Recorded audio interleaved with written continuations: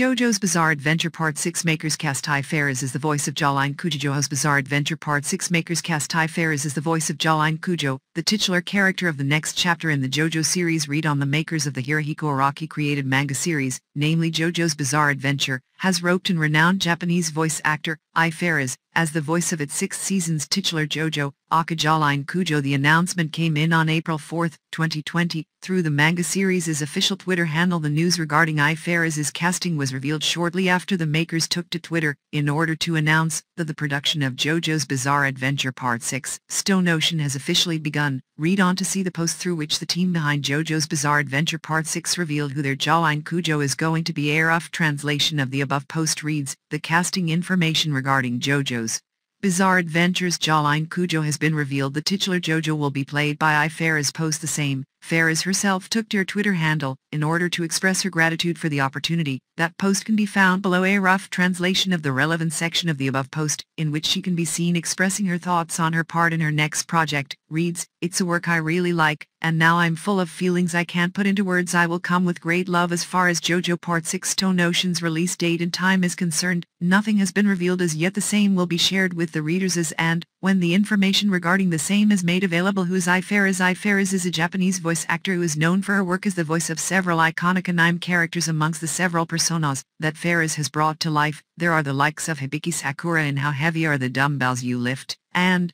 Emily Orange in Kanagawa Jet Girl. She is also the voice of Arapio in If My Favorite Pop Idol Made It to the Budokan, I Would Die.